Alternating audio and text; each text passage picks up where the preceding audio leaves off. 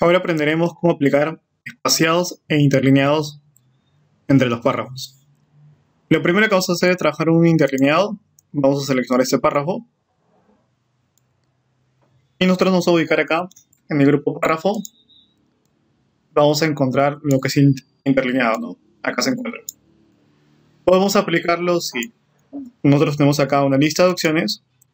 1.15, 1.5, 2, 2.5, 3, ¿no? Podemos elegir cualquiera de ellos. Dejarlo acá 1.15. Muy aparte de eso, también luego lo podemos justificar, ¿no? Para darle una mejor presentación al párrafo. Acá, selecciono.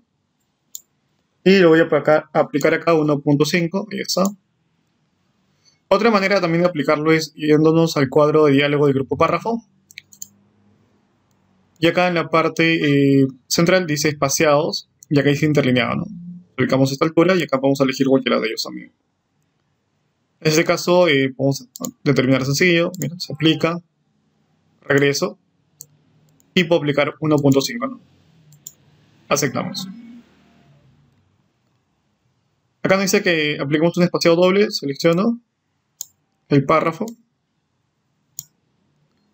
Y aplicamos un espaciado doble, ¿no? Y acá un espaciado múltiple. Seleccionamos el párrafo.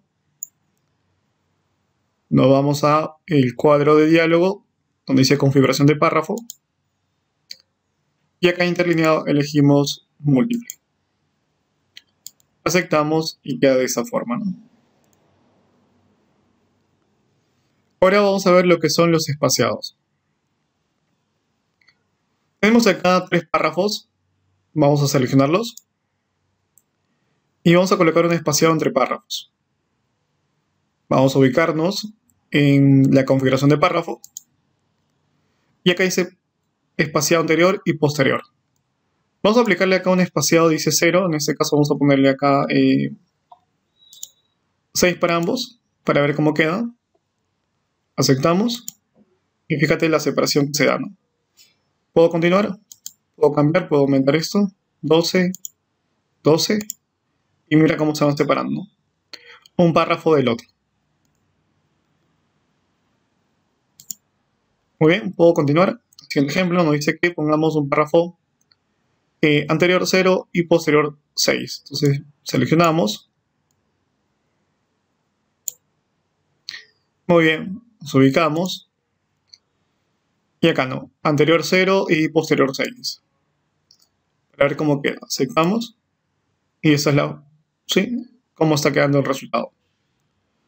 Y acá dice que nos apliquemos 6, 6 en ambos lados. Seleccionamos. Vamos a aplicar acá. Configuración de párrafo. Y acá determinamos anterior 6, posterior 6. Aceptamos. De la forma como va a quedar. Acá también tenemos la opción quitar entre párrafos, espacios, ¿ves? Quitar espacios después o antes, ¿no? Mira, vamos a quitarlo. Y sacar la opción para quitarlo. Muy bien, o hacemos clic en opciones de interlineado y acá nos vamos al espaciado, ¿no? Vamos a aplicar acá. Fíjate que sea 24 para ambos, ¿no? Para ver cómo queda. Aceptamos y mira la separación, ¿no? El espaciado anterior que se encuentra acá. Espaciado anterior y espaciado posterior. Es lo que estamos configurando. Y esto ya lo puedes acompañar también del interlineado, ¿no? Para darle una mejor presentación, puedes elegir acá. Y lo puedes justificar también, ¿no? Ahí está, lo justificas. Y le das una mejor presentación a tu documento.